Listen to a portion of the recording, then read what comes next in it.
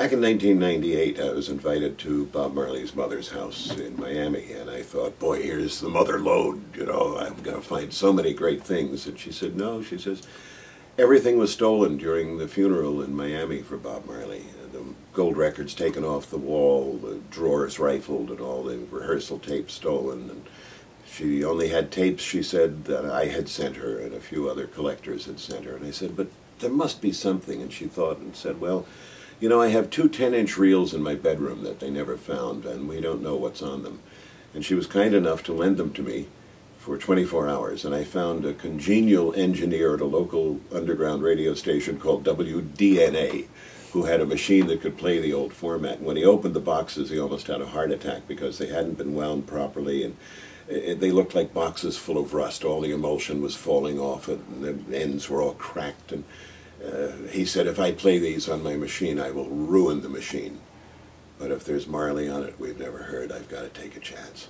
So we had to run them in real time back and forth, and it was about 5 hours before we knew whether there was anything on them or not. And as we started to play them, we heard Bob all alone, probably in the middle of the night in his bedroom, channeling Jah with the most amazing songs, Jump Them Out of Babylon, and Jailbreaker, Hot Stepper, with lines like, the jury found I guilty and I found them guilty too. I'm a jailbreaker, Hot Stepper.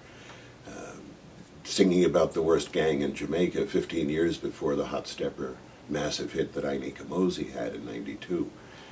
And that remains one of the most collectible items among the underground. It's known, I called it the bedroom tape, and that name kind of stuck.